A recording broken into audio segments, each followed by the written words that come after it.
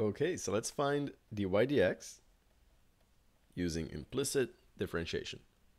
And I'm going to assume that you're actually somewhat familiar with implicit differentiation. If not, I'd recommend that you watch the video anyways, see if it makes sense, then check out more videos right here. So, without further ado, let's get started. To get started, of course, I'm going to just take d dx of both sides of the equation. And this means basically that we're just, for whoever's not familiar with d dx notation, Leibniz notation, we are just deriving both sides of the equation with respect to x. So, this means that we're going to differentiate every single element with respect to x.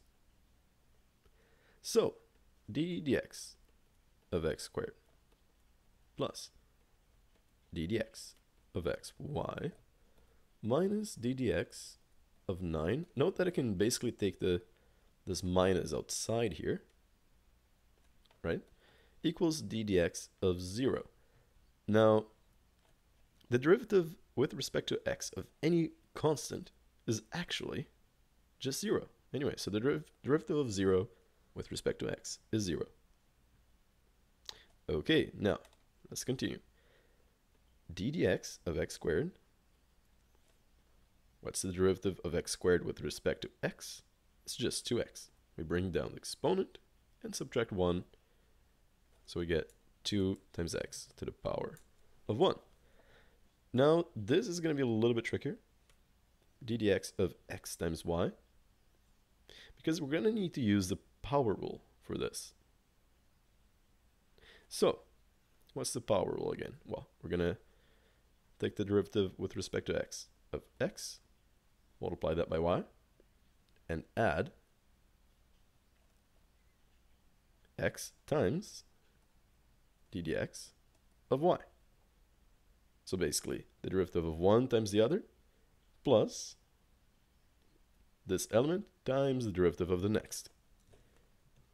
Hopefully that everyone's familiar with the power rule. Now next we have minus d dx of 9. Again, what is the derivative of any constant? It's actually just 0. So the derivative of the number 9 is just 0. And that's equal to 0.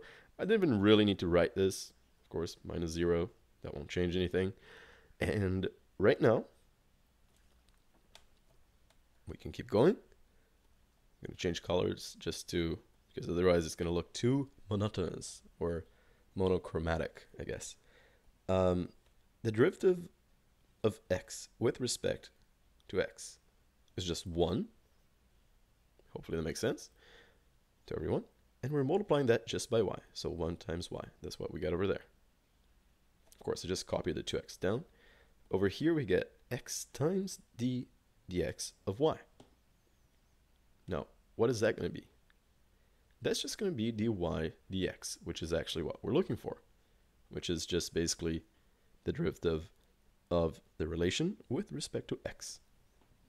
And how did I get this? Well, remember that we're differentiating with respect to x, but that's a y. So, we need to split up the d dx into d dy of y times dy dx. Because note that these guys are just going to disappear. So we get d dx, right? So it's what we had before. And what does that mean? Is that, well, now we're differentiating with respect to y. So d dy of y is just 1. Because the derivative with respect to y of just y is 1. And we're multiplying that by dy dx, which is ultimately what we want. In prime notation, that's just y prime, by the way. Okay, that's equal to 0. So now what do we need to do? Well, we need to have dy dx on the left-hand side of the equation, everything else on the other side. So we'll subtract 2x as well as a y from both sides. So I end up with these guys cancel out, right? So I get x times dy dx equals 0 minus 2x, so negative 2x, 0 minus y, just minus y, negative 2x minus y. Then, of course, we want to isolate dy dx, so I can just divide both sides of the equation by whatever dy dx is multiplying, in this case, just an x. So they cancel out over here. And we end up with dy dx equals negative 2x minus y over x. I guess we can split this up, can't we? Yes, we can. Negative 2x divided by x is just negative 2. Negative y divided by x is just negative y over x. Voila, dy dx is equal to negative 2 minus y over x. That's it. Now for more questions and videos, check out our website, and good luck.